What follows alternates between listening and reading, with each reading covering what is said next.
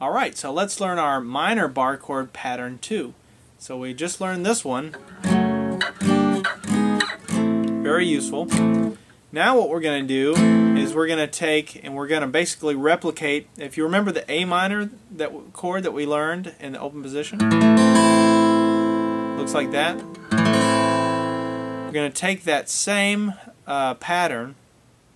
This time I'm going to play it with, I'm not going to play it with my first 3 fingers, I'm going to play it with my last 3. So I'm going to play it with my middle finger here. So I'm going to push down on the first fret, 2nd string with my middle finger. Then I'm going to take my pinky and I'm going to go to the 2nd fret, 3rd string. Then I'm going to take my ring finger and I'm going to push down also on the 2nd fret, but it's going to be on the 4th string. So I'm just playing that A minor chord. I'm just leaving my pointer finger out of it.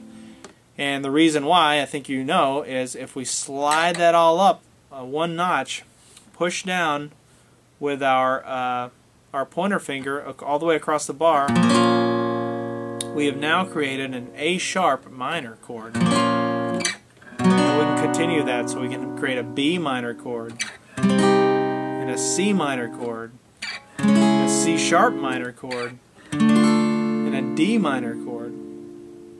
So you can see that that's our second pattern. It's exactly the same as the A minor. We're just letting our pointer finger again substitute as the nut and create that bar for us. Now it's important to point out with this, you're not playing all 6 strings with this. You're playing 5 strings, but you're not playing the bottom 6th string. Just the same exact thing that you do if you're playing the A minor down here. You're not playing all 6. Well, it's the same concept. You're just moving it up and down the neck. So now you have 2 different minor bar chord patterns. You can play this way and you can play this way. And you can make the saddest sound in the world just by playing minor bar chords all up and down the neck. But at least now you have a whole slew of options. So you can play. You have 2 different major bar chord patterns and 2 minor bar chord patterns.